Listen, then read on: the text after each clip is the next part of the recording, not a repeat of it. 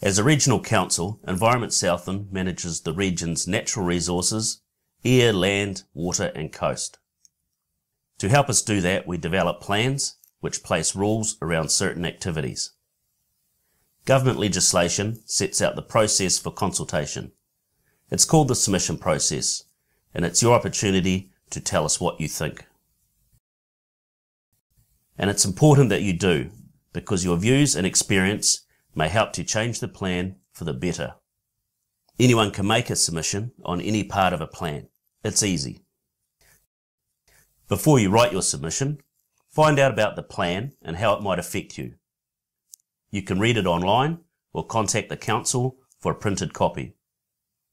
Begin by identifying areas of environmental interest or concern. A plan is made up of several sections. The issue identifies the environmental outcome that it is attempting to address. The objectives identify what the plan is aiming to achieve. The policies outline the course of action the council would like to adopt to achieve the objectives. And rules set out how activities are to be managed. Remember, submissions can be in support or against, and you can comment on just one part of the plan or more. Council staff are here to help and answer any questions you have, or you can seek independent professional advice. How to write your submission. You can use a hard copy submission form or go online to our consultation portal.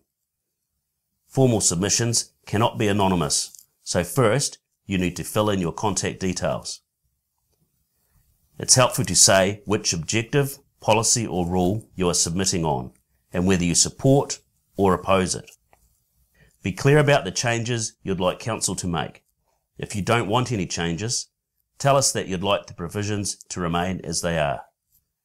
Provide reasons and back them up with facts or evidence. Confirm whether you want to speak at a hearing in support of your submission. Whether you speak or not, your submission will be given the same careful consideration as any others. Finally, sign and date your submission if it is printed. Then lodge it before the closing date. After the closing date, council staff prepare a summary of the submissions received, which is publicly available. Then submitters have the opportunity to make further comment in support or opposition of the submissions already made. Hearings.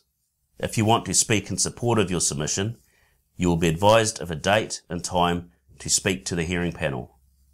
The panel is made up of councillors and/or independent commissioners who make decisions on the plan.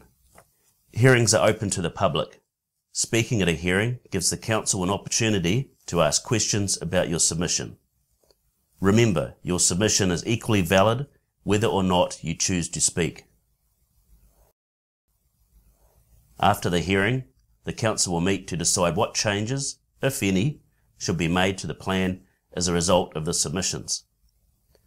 The decisions will be publicly notified and give reasons for any changes.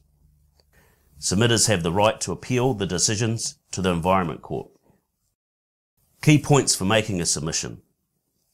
Find out about the plan and its impact on you.